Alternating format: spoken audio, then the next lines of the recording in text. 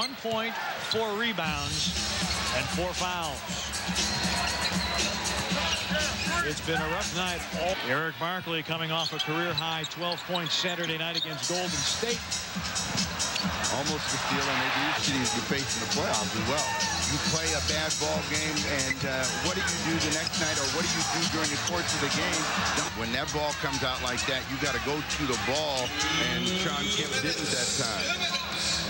Parker missing off glass. Antonio Daniels on the drive against Kerr.